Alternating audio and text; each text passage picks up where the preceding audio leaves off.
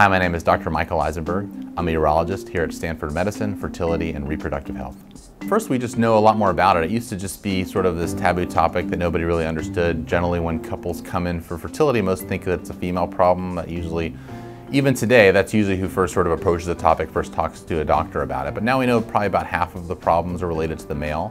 So we talk about things that they can do as a couple to try and improve things, and then just come up with a clear plan about what tests we're going to do, what therapies we have, take a lot of the mystery away. And I think, when they feel empowered and they have a better clarity on next steps, I think it helps a lot.